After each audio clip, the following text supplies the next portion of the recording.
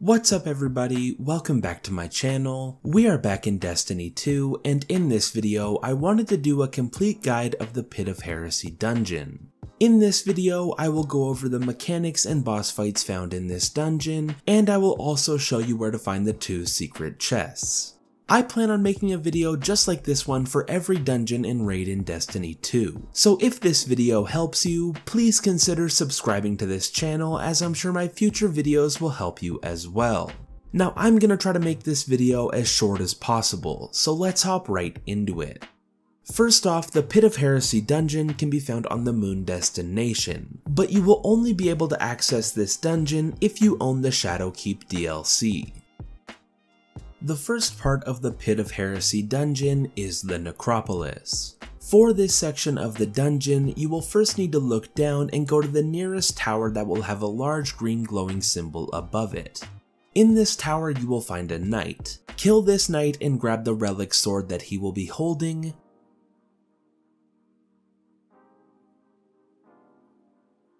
and then look up and look for these 3 runes hanging from chains. These runes will tell you which of the 3 towers you will need to go to, so make sure you memorize them as best as you can. Then run out of this tower and look for those symbols and go to the tower underneath it. In that tower you will find one of 3 enemies, which will be either a knight, a witch, or a shrieker. To take out these enemies you will need to use that relic sword.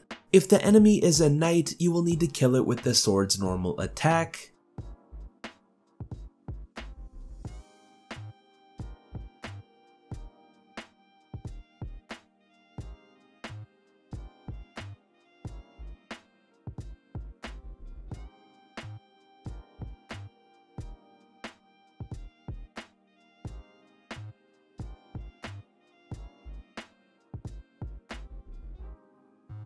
if the enemy is a witch, you will need to use the sword's ranged attack,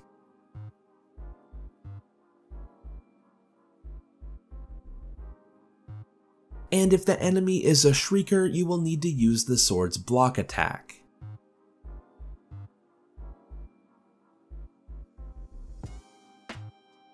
Once you have killed the enemies inside of each of the 3 towers that will be under the symbols from the very first room, this green light will appear, which will lead you to the exit of this arena. 2 more things you should know about this encounter is that if you need more relic swords, you will need to look for these knights and kill them to get another sword. And if you go too far down and need to go up to another level, you can stand on these elevator platforms to get a boost up.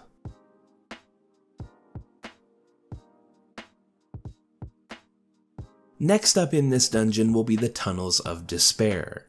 To get to this encounter, you will need to jump into this crack in the wall when you come to this wall of doors.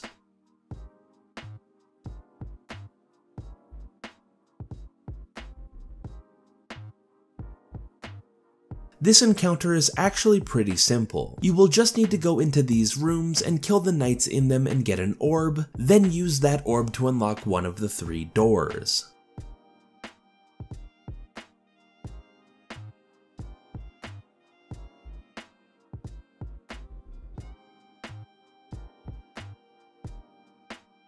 Once you have put one orb in, you will need to go find another knight and grab his orb and put it in another door until all 3 of the doors are unlocked. At first, getting through this area might be a little tricky, but I do have this map which should help you navigate through this area.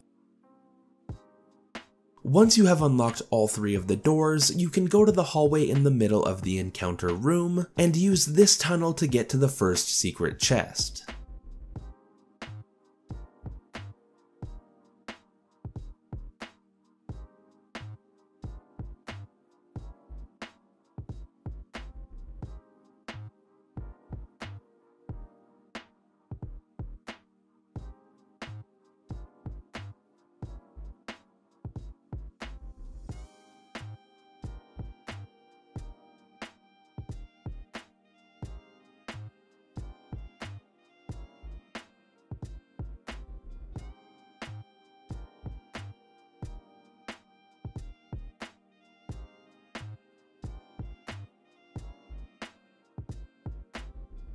For the next encounter, you will need to divide your team into 2 groups. These groups will be runners and defenders. The defenders will need to stand on the plate at the back of the room and defend it, while the runners will need to run around the room looking for knights and killing them to get the orbs that they are carrying, then bring those orbs back to the totem near the plate and deposit them.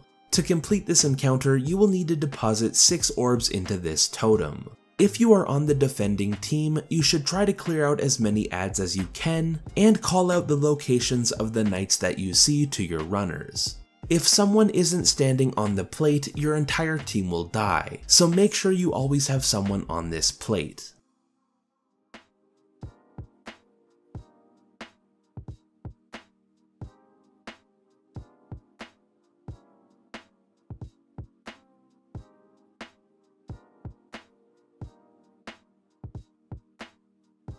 The next section of this dungeon is the Harrow. For this encounter, you will need to look at these runes at the start of the encounter, then navigate through the maze to find the towers that will have these runes on them. This will be very similar to the first encounter in this dungeon, but at these towers you will find a witch and some other enemies. To complete this encounter, you will need to kill the witch that you find at the 3 towers that will have the symbols on them from the start of this encounter. Again, to make this easier, you can use this map to navigate through this maze. But before you do this, you can run behind the building you started at to get to the second secret chest.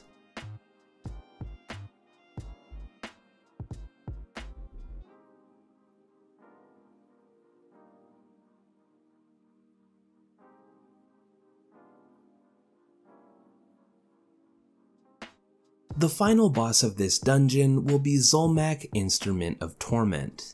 This boss will use all of the mechanics from previous encounters in this dungeon, so by now you should know exactly what to do. When you start the boss fight, knights will spawn at the center of the room that you will need to kill to get relic swords. Then you can take those swords to kill the witch, knight, and shrieker enemies found in the red towers around this arena. Once those enemies die, they will drop purple orbs that you will need to deposit into the totems at the center of the arena. And once an orb has been put into all 3 of the totems, the damage phase of this boss fight will start. To do damage to this boss, you will need to enter the center of the arena. It's important to remember that you will only be able to do damage to this boss if you are standing in the center of the arena, so try not to leave if you don't need to.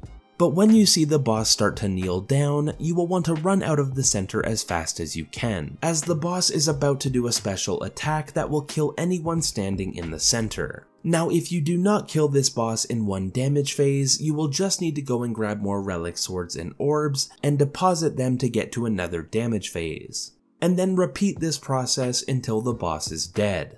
And that's going to be pretty much it. But before this video ends, I just wanted to let you know that I plan on creating a ton of videos for Destiny 2 on this channel. So if this video has helped you, please consider subscribing to this channel, as I'm sure my future videos will help you as well. And if you are also looking for a new clan in Destiny 2, you can check out the link in the pinned comment below to join the Destiny 2 clan that I have created. You can also find me streaming Destiny 2 over on Twitch. You can find my Twitch link in the pinned comment as well. But anyways, I hope this video has helped you, and thank you for watching.